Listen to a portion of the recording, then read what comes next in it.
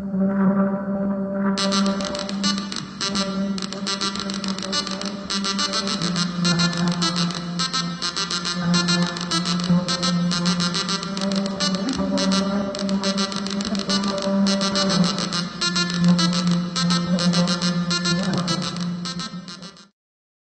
hate it because it's a stupid sounding word. We're system operators. We're not a shortened something or other. We're the people who are keeping the damn thing running. We're not SysOps. I mean, I never called it system operator. It's not a system operator. It's a SysOp. Oh, by the way, I say SysOp, not SysOp, so... Yeah, system operator, SysOp. If anybody's a linguist out there, just forget it. That's the way I pronounce it. Thank you. Yeah, I must have said SysOp for years until I discovered I was being horribly gauche. It was a big holy war back then. That's how I pronounce things. If I saw something with a Y, I would say SysOp, co-SysOp. Why did you go with SysOp? I thought SysOp sounded too much like sissy.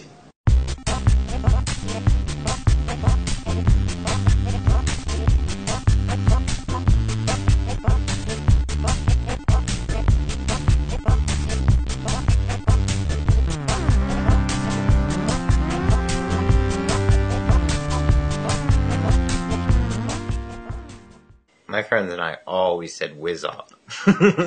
I only say SysOp for the benefit of normal people. WizOp. WizOp was better than SysOp. I mean, Come on.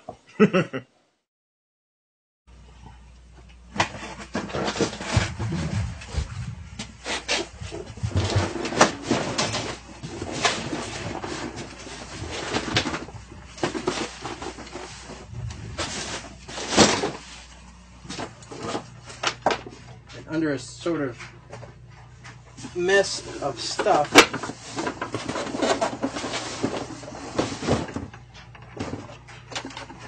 is the old BBS, exactly how it was, even missing the 6 key when I took it offline.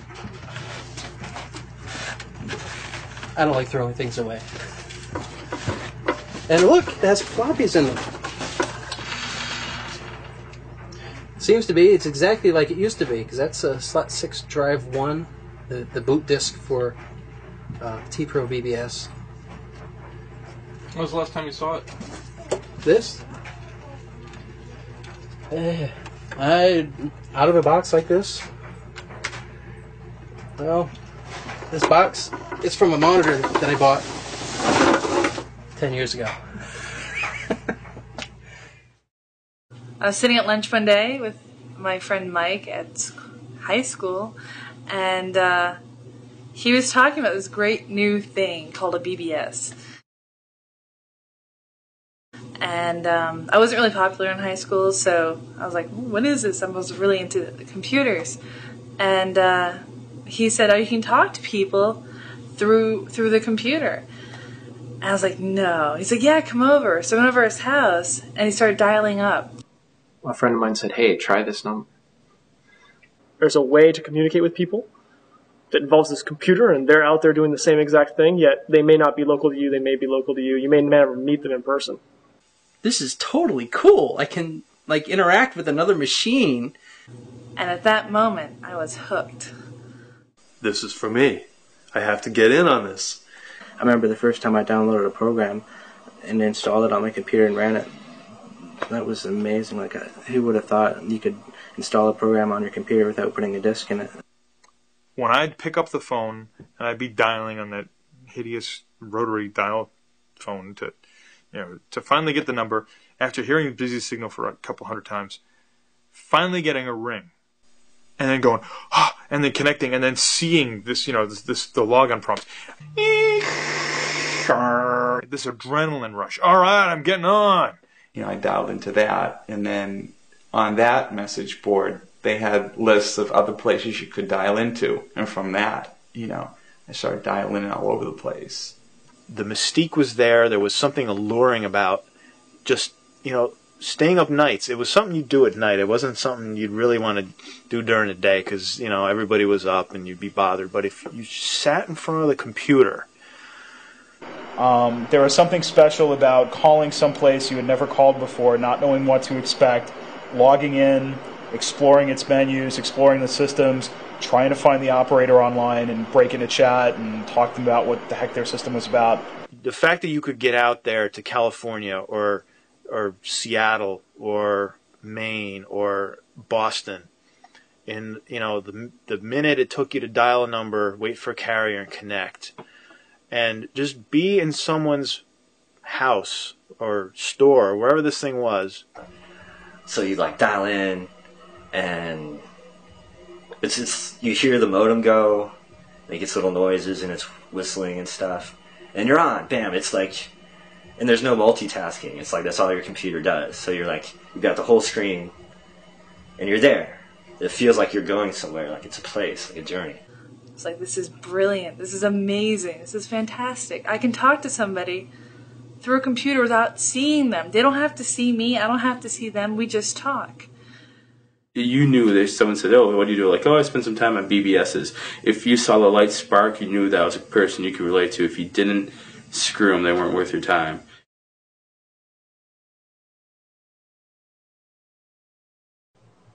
I guess the system operator, came out of the mainframe, and the operators in a mainframe environment were people of humble stature but great power. And the same held true of people who operated BBSs. I mean, you could do whatever you wanted. And I forget if it was because I was posting something or I was having trouble figuring my way around since it was my first time. But he broke into chat, which completely freaked me out, because I don't even think at that time I understood there was a system operator, an individual running it out of his house. The SysOp requests your presence, and then you go into a split-screen chat. And I remember the first time that happened, I was shocked. I didn't even know that could happen. Holy shit. He's trying to chat with me. What the hell's going on? And so this guy breaking into chat to basically berate me, like, what are you doing? How are you doing it? Who are you? What are you doing? What's your handle? And I was afraid that I was taking too long just reading what he wrote. It's very scary. For the longest time, when I was using other people's BBSs, I would write everything very carefully, because I knew it was important not to say anything embarrassing and have to backspace it, because the SysOp would be watching. You kind of get this idea of what a system operator is. You try to chat with them and they're never there. They're like a cool person that's somewhere else. So I wanted to be a cool person. The SysOp is the cool one that all the users want to get to know and they want to be like. SysOps were definitely treated quite well. There was a respect factor, and then there were people we would have BBS events and everyone would want to buy the system operator, all the beverages they wanted. Hey, I actually know Jim. He's the SysOp of such and such BBS.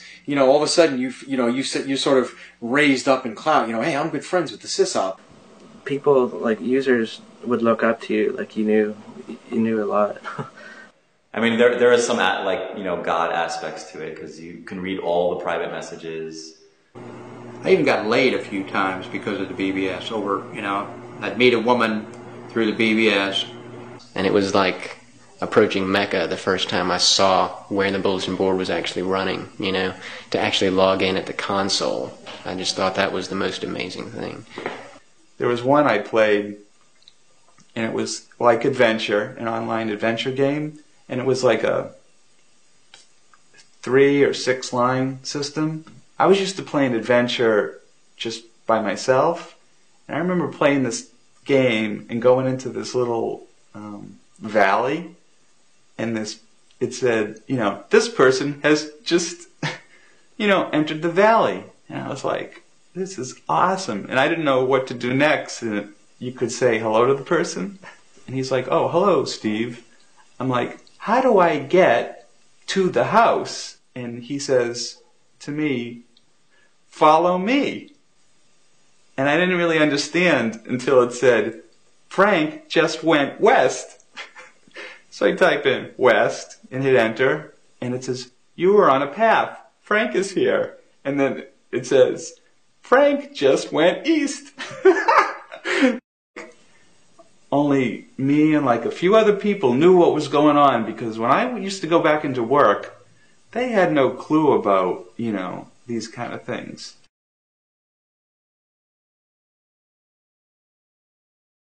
I looked at my phone bill and said, gosh, I'm downloading these programs, I'm downloading these files, I'm spending my time doing this, it's taking forever, and my bill is huge. Mm-hmm. Wait a minute, if I set up a bulletin board, people will send me files and I won't have to go after them. Right. I put the number out on some other boards, and then I finally put it up live, and I left with my friends, and I came back around midnight or something as a 15-year-old kid, staying out too late, and there was somebody on my bulletin board system. I woke up. It's set up in my bedroom, and I woke up, and I'm just lying in bed, and my eyes opened, and I saw the little light on the hard drive was flickering.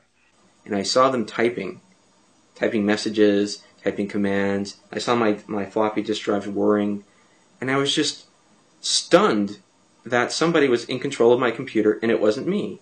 And it occurred to me, it dawned on me, somebody's using this now. This computer's not being wasted. I'm asleep, but someone's using it. And that I had set up this service, and that was just totally defining and empowering to me. Why we actually got into running boards in the first place is sort of a mystery. It was appealing to just to be in it, to be able to present something of your own. I know I'm being taken advantage of. I'm being used by someone using my equipment, but the idea that I created something that people are using. And then when I was in bed, and at night, and it was dark, and the screen was turned off, and I was just lying there, and I could hear the hard drive chirping away, making its little music, I could tell exactly where people were on the board based on the notes and the sounds that it was making. I could tell what door game they were going into, whether they were reading a message or posting a message, if they were just logging in or if they had just logged out. I could follow their progress through the board just by the sounds the thing made. It was just a mind-blowing concept to me. They're in my bedroom right now with me. The thing about being a SysOp was that you had this system, you designed it yourself, you set it up yourself, and while it was based on software, you had to do a lot of work yourself to get it working properly. I was always at my computer. If someone paged me, they would get me. Like if it was 3 o'clock in the morning, the computer was beside my bed, so I'd wake up and talk to them. I'd always answer my mail. I was always trying to make sure that I had the latest up-to-date file bases, new doors all the time, that kind of stuff. I tried to keep people interested in the BBS. I think I just liked running something and seeing people using it and maintaining it and watching just the communications. And it was a labor of love. It was amazing that these people would build these these huge social systems on these tiny toy computers, with floppy disks.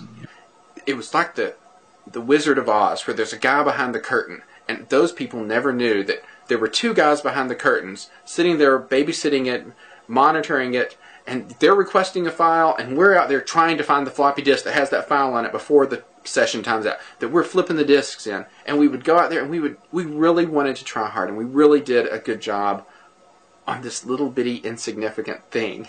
And it's not this insignificant thing that was so important, it's that we were proud of what we did. So I'm immensely proud of what we did. If you didn't have fun when you were doing it, your site wasn't going to last more than 3 months.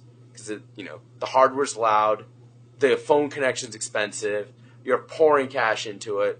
If you're not having fun with what you're doing, you're out of it.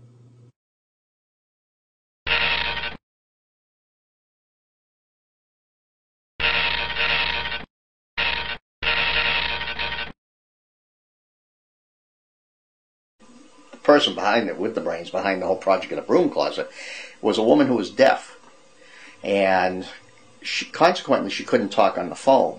And we set up, somebody gave me a modem, and I can't even remember what type it was. I mean, it was a very 300 baud, and I set it up so she and I could talk, and she would call me or I would call her, and then you just sit there and type to each other. And that was the best thing since sliced bread for her. She was just thrilled with that, because this was the first time that she could actually hold a conversation over a telephone.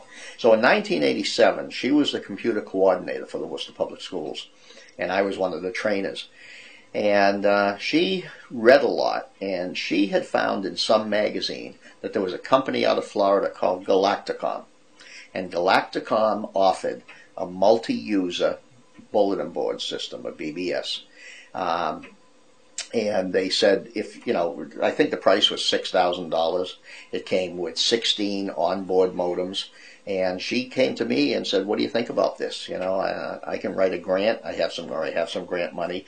And we could set something up like this. Well, again, I could see the potential of this and said, wow, you know, this could be really something. But it was interesting because there would be groups that you would see, and they would start, you know, at age 13, and they would be on maybe 2 or 3 years, and then all of a sudden they'd disappear and there'd be a new group coming in. And we had some really quiet kids that just went kaflooey when they got on the BBS and teleconferencing area. There was a young boy on there that was very, very popular, and he was like a freshman in high school. His father was a teacher in the Worcester Public Schools. He retired recently. But this young fellow became very popular and then came down with cancer. And he eventually died. He passed away. And all the kids, of course, from all over went to his funeral and wake because they all knew him through this medium. His father asked me if I would go up to the hospital to visit him because he said he just wants to meet the SysOps of the broom closet. And it was like, you know, a little momentary stardom, you know, but I remember going up and meeting him and, you know, and I just felt so bad because, I mean, he had the laptop there with him and everything, but I said, you know, I know you're getting a lot out of this. And he says, I'm so happy that you had this for my son. He says it really, really made his last days easy. And that was worth it right there, you know. At the end of the day, it's the SysOps that is the ultimate judge, jury, and executioner. It's the SysOps who's the one who does the bans. It's the SysOps who's the one who tells people, this is what you're going to do, and if you don't like it, get off my computer, get out of my phone lines. You were the king or the queen or whatever of your own little kingdom. A bunch of them were very authoritarian and very, you know, you're coming into my house. One of the most common, inane, naive arguments I hear from these, like, you know, engineer white guys say, this bulletin board is in my house. I will not have any swear words on it. You know, a lot of SysOps got this protective feeling about their users, you know, like they were my users. You were over here trying to steal my users, you know. That man he swears. He said something I don't like. It's in my computer, in my house. And it's like, don't run a bulletin board. It's, you know, it's like then banish, then if you don't like what the newspaper says, don't bring the newspaper in your freaking house. Oh, what's that guy doing over on your bulletin board? He's supposed to be on mine, you know. We must control everyone's bad thoughts. You know, I must not think bad thoughts. And if you're thinking bad thoughts, we'll stop you from thinking bad thoughts. Rather than just going what the Europeans have learned because they are tired of having blood-soaked rivers. A lot of those boards were run by adults, and they seem to be run by particularly like anal retentive, control freak adults who are like very specific about what can and cannot be done on this board. My old boyfriend, my first boyfriend, Andy, he would break into your message.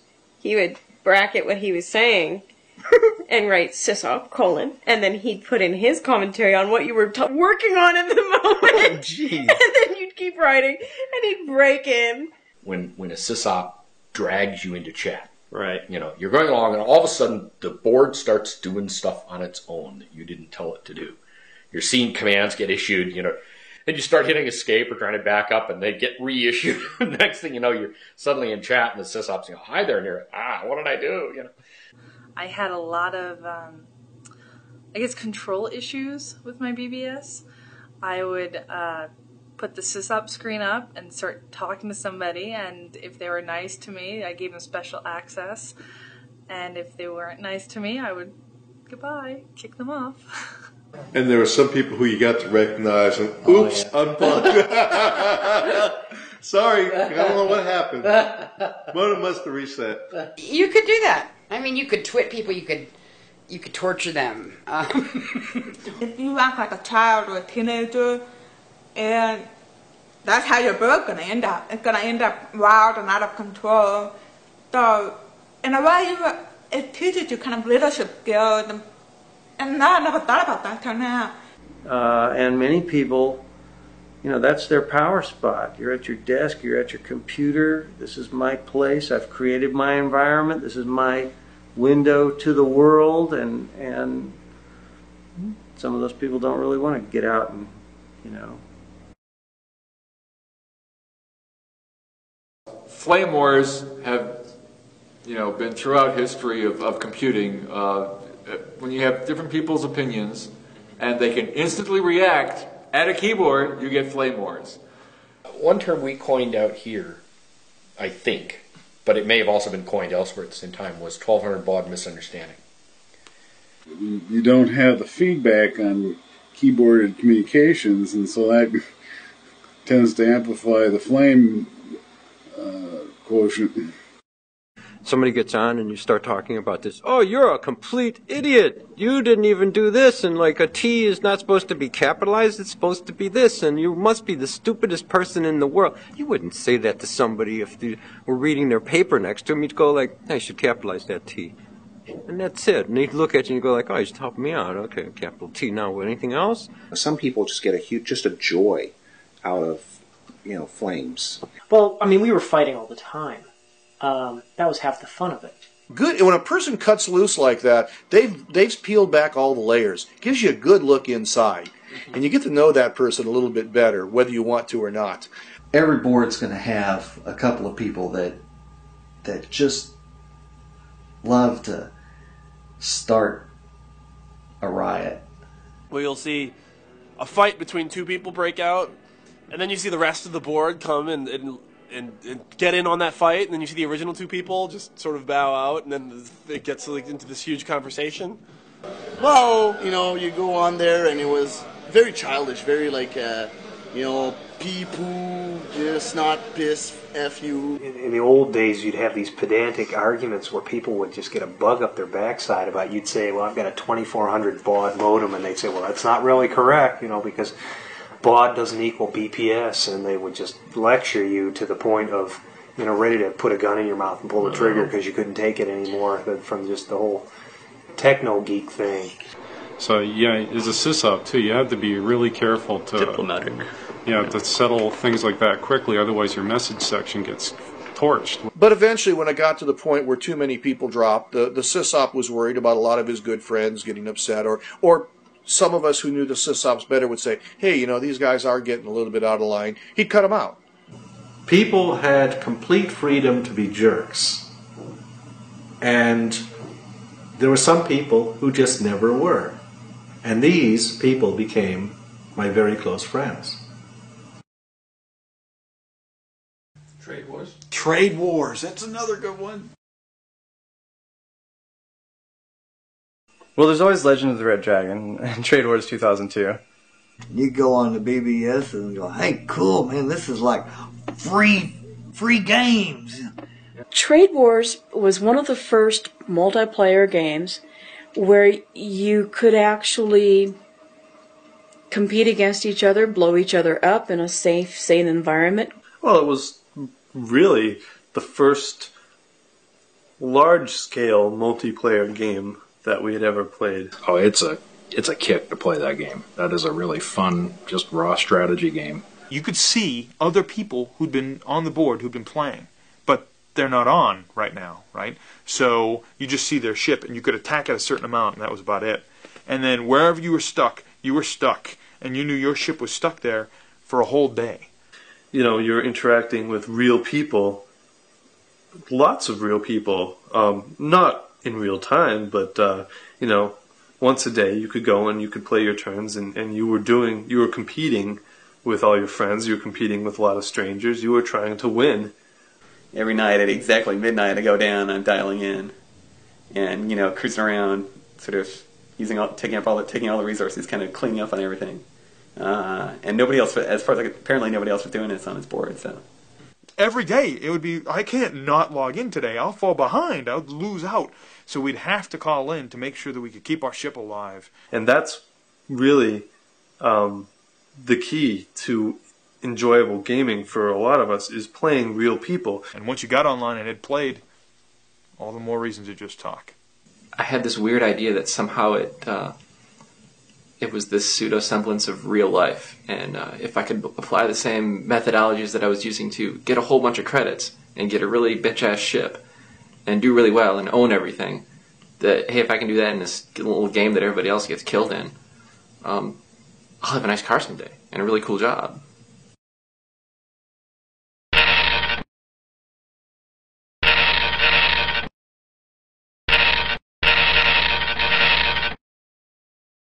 The concept of starting a bulletin board as a social connection point for gay people seemed like a pretty neat idea.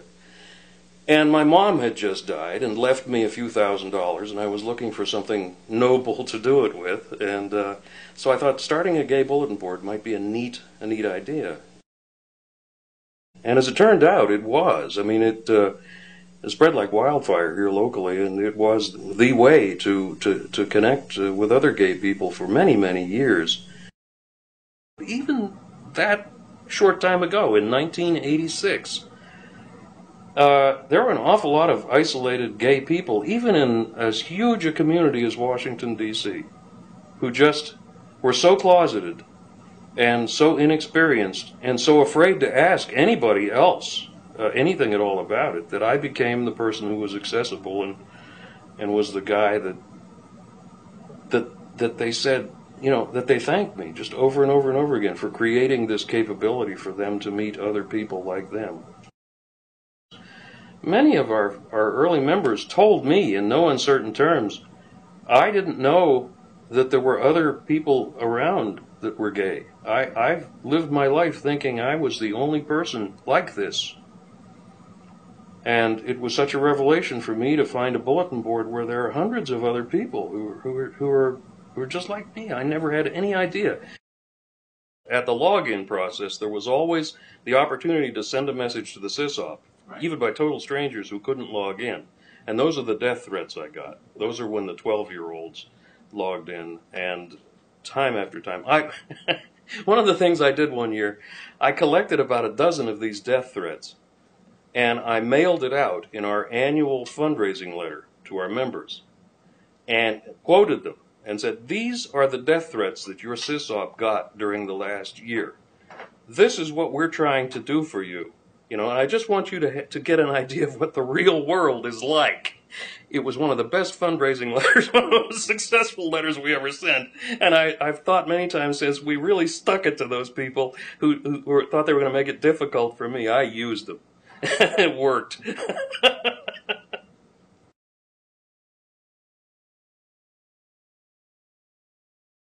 Remember in the beginning, too, people talked about they were afraid that the BBSs were going to be, you were going to be sitting there and not communicating with other, with other people.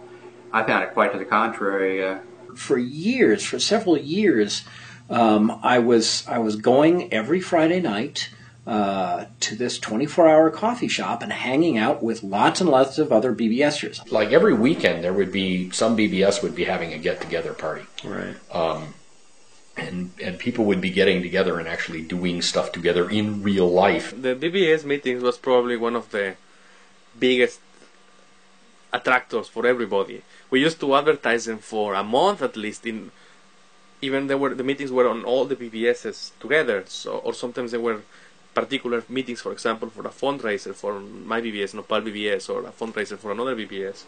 From the time I was 15 or 16 on, I went to pub night for the Pinnacle Club, later to Mound 7, pretty much every week. It was weird if I didn't go, and that was quite a trek to go because it was in a different city, and I didn't drive most of the time.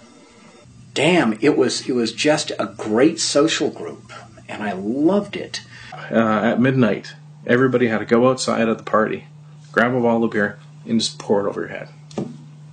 It's one of those initiations that you do when you're 16, 17 years old. So, you mean while it's cold? Oh, barefoot in the snow, full bottle of beer over your head at 12 o'clock midnight. Of course, all these BBS girlfriends and boyfriends that came up. For example, my brother, he was 14 at the time. He was chatting with his 12-year-old. And there was all this hype. All the BBSs knew that they were going to meet in this party. So my brother got drunk in the party. His first time he got drunk, 14 years old, in the party that he meets this girl, which, by the way, was not very good looking for his taste, so he was not very interested in her and whatever. I mean, we caused many a divorce. We caused many a people to break up. you can't even put a number on how many affairs were happened off of our system. And there was quite a few success stories of people that got together that met each other on there and are still married today. Okay, I met my first girlfriend on at a Diversidad party. Oh God, that's where I met her, wasn't it? It was actually how I met my wife, and I've been married to her for 8 years, and we got 2 kids. All because of the bulletin board. We were the social scene of Bakersfield. I used to be too embarrassed for years about admitting how I really met him, but now with the internet being so popular and people admitting on that all the time, I'm not so embarrassed by it anymore. She had called my BBS, and I was chatting with her, trying to get her to just to meet her, and she didn't want anything to do with me. So eventually, she came to one of the BBS meetings that we were having regularly, and met her there. And she was going to the meetings, and I was going to the meetings, and she only lived right down the street from me. So I started to pick her up and take her, and a few months later, we started going out, and that was almost 9 years ago. A friend of mine was grabbing me and pulling me out of the house to get out, right, to get away from him. Just then my chat beeper went off on the bulletin board system. I looked over, and there was Sierra. So I'm like, just give me 5 minutes. Hop in a chat. 4 hours later, I had a date the next day, or we're meeting for lunch at McDonald's. I think a few months later we moved in together, and then here we are, like 13 years later, and married. I think it was pure luck, and maybe fate or something, because it seems highly improbable that we would have gotten together under normal circumstances. Don't you think? Yeah. There's the age difference. Are you aware of that? No. Oh, well. I was 24. Going on 24. Yeah, right. I was 40. Or 39 going on 40. I don't know. Yeah. We're 16 years apart. So, we already had rapport communicating on the bulletin board before I found out the difference in our ages. If I'd known the difference in our ages, I don't think I ever would have really seriously considered a romantic relationship with him just because. But then by the time I found that out, I was like, oh, well. It didn't really matter. The perception of BBS was geek toy. You had to be a geek. And believe me, there were very few women into BBSs because they were geeky enough. They didn't see, the sense of sitting at the keyboard when they could just call their girlfriend on the telephone. Yeah, socially it changed because all of a sudden there were girls.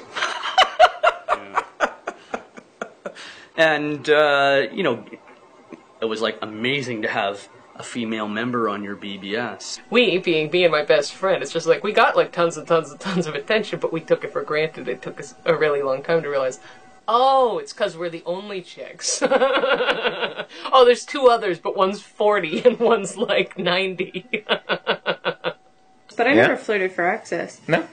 I'm just friendly. And let me tell you, if you're a girl online and you're friendly, people fall in love with you. And that's all you need to do. Oh, yeah.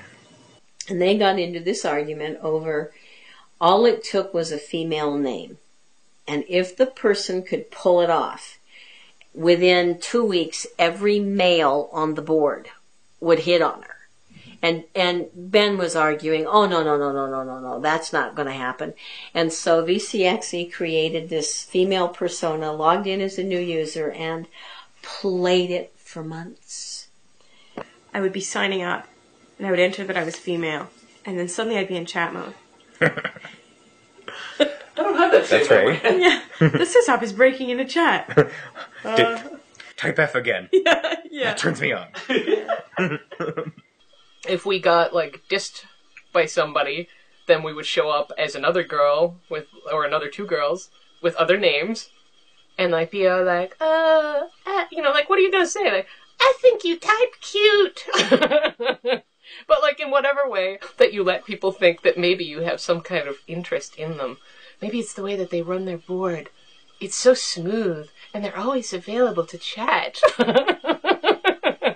It's sort of like, why would a model be calling this BBS in Seattle? Interesting. But they fell for it hook, line, and sinker. And he had, a log, essentially, he'd written down. And every single male user of that BBS had hit on him at least once in that 3-month period of time. And people would always be sending me emails, but it wasn't something that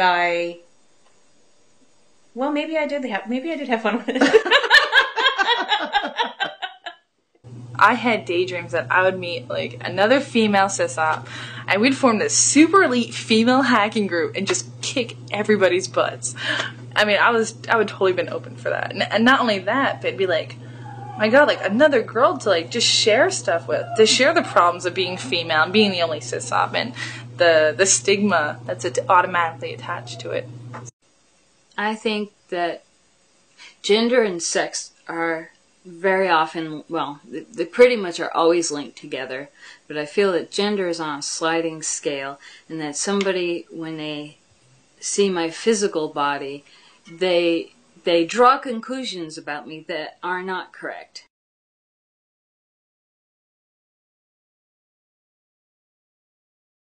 For me, BBSs were about community, because I didn't talk to people in school, I talked to people on BBSs. These were people, again, within my little circle, my little city, my little high school region, my little school district region. It's no different than a small town if you think about it.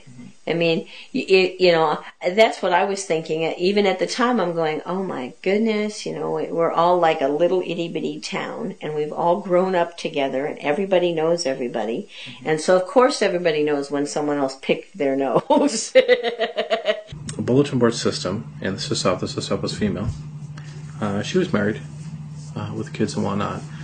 Unfortunately, what happened is she had an affair with one of the guys in the BBS system. That came out pretty fast somehow, and her husband, to say he was upset, was the understatement of the century. I still remember getting a phone call. It was about 1:30 in the morning, and I was getting picked up.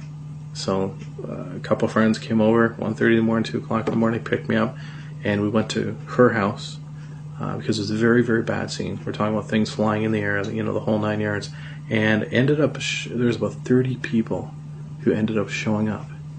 And, quite a few people holding him back, quite a few people holding her back, and quite a few people taking the guy from the BBS out of the scene and packing up her stuff and putting it into a car and taking her to a friend of mine's place to stay there for about a week.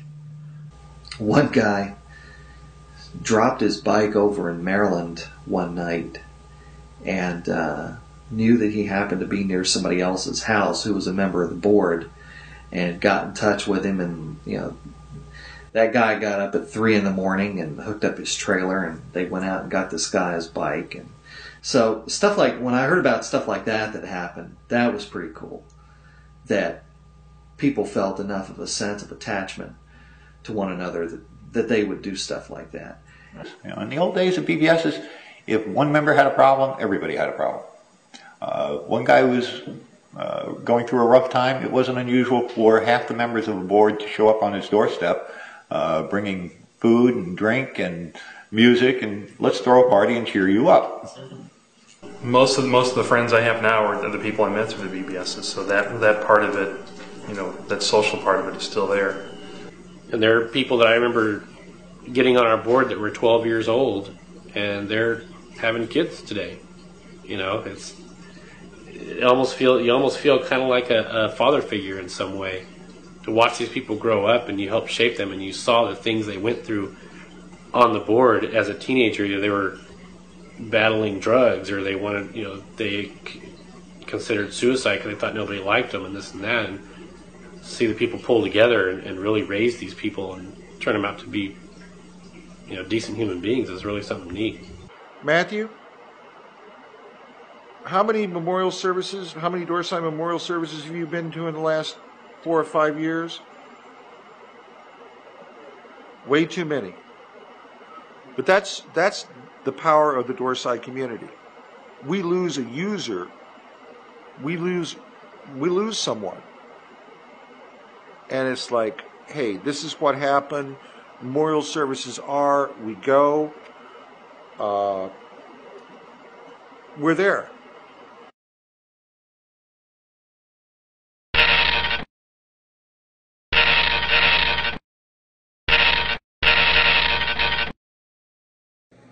I got sober through the program of Alcoholics Anonymous. I found the recovery message base when I was two weeks sober, and I was ecstatic to find it because I was so comfortable online. I could share online stuff that I didn't have courage enough to say out loud in a room of people. I could type it to a monitor. And those people saved my life. They loved me in spite of how nuts I was. And I was nuts.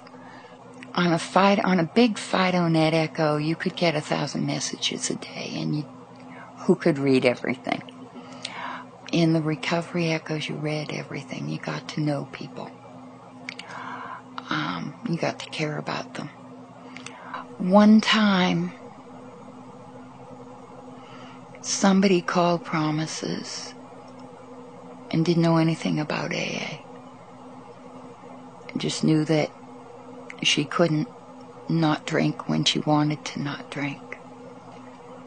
And we talked, and I helped her find a meeting near her house. She told me she was going to it, and she never called again. And you multiply that by a whole lot of times. It was a service. It was a being of service. It was a way to give back. And it was a gift. It enriched my life.